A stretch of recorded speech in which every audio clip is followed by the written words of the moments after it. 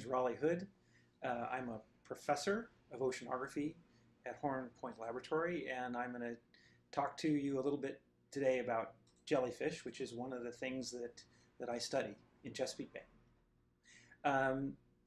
I've been studying jellyfish for a little more than 20 years now, with a number of students that I've had over those 20 years.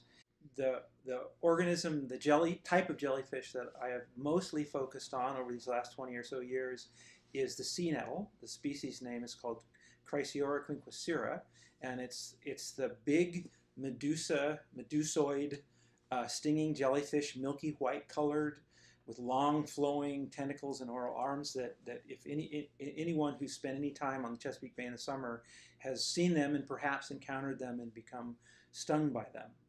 And we've studied their behavior, we monitor their abundance, and we've done a variety of different types of scientific investigations. For example, we've developed the ability to broadly predict the probability of occurrence of sea nettles, and we actually have a forecasting model that you can go on the web and find out if today or this weekend the likelihood that you're going to encounter stinging sea nettles in the Chesapeake Bay.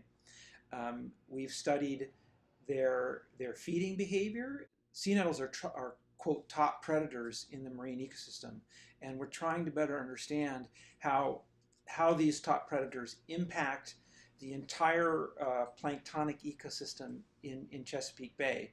And we know now that there's probably long-term declines in sea nettles in Chesapeake Bay, and we're trying to understand how these changes in the abundance of these top predators is going to affect the marine food web and other organisms like fish in Chesapeake Bay.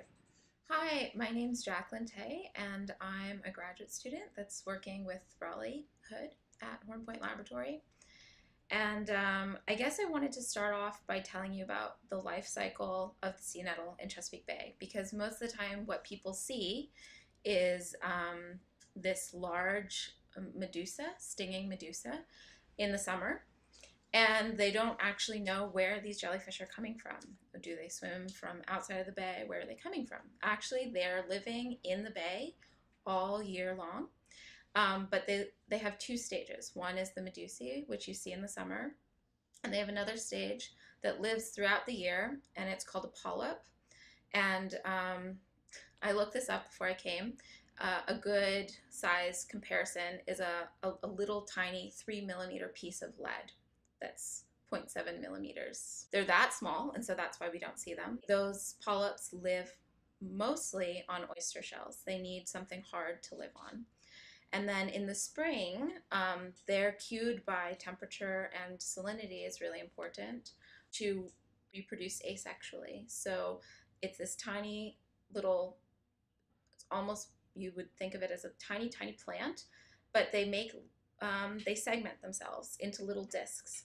And each of those polyps can make 4 to 10 discs, and when the discs are mature, they will pulsate to break off from the stem. And each of those tiny little discs is now called an ephyra, which is just the baby stage of the medusae. And they will eat and eat and eat until they grow into like the baseball-sized medusae that we see in the bay. What I'm working on right now is looking at the ecosystem role of jellyfish. And so a lot of people might ask, what are jellyfish useful for?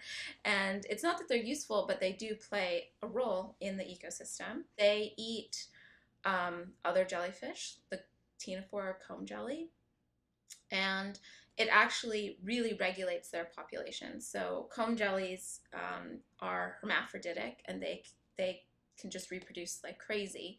And without the sea nettle preying on them, their populations can explode. And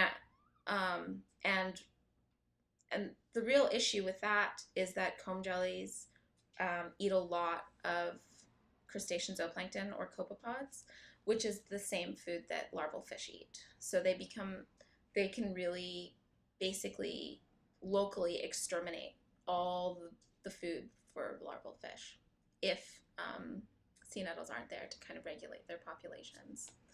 So that's what I'm kind of looking at through computer models or simulation modeling, looking at different scenarios. If there are a lot of sea nettles, what are the impacts, versus if there are few sea nettles, what are the impacts? And the benefit of using a computer model is in the wild, or in the field as we call it, a lot of things are changing simultaneously. There could be a lot of river flow or a little river flow, a lot of nutrients or a little bit of nutrients, and so it's really hard to tease out just the effect of jellyfish. And so when we want to do that, the best way is to explain that with mathematical equations and see if we can reproduce what's going on in the field. And then we can kind of play games with just turning jellyfish, just playing with jellyfish, and see what those effects are. We actually don't have a lot of long-term information about how many jellyfish there are in the bay and where they are. But in the Chesapeake Bay, we have one of the longest time series of sea nettles that started in the 1960s at our sister laboratory, Chesapeake Biological, and that consisted of a scientist named Dave Cargo walking out on the CBL pier every day until he found out, oh, these only exist in the summer. Then he restricted it to walking in the summer. And so a previous graduate student started a similar jelly walk at the Horn Point Laboratory, and I've continued that. We've done that since 2005. And what we're currently working on is something called a jelly cam, which is to set up a camera that's downward facing so that people will have the opportunity to watch, and it would also help us collect data a little bit easier.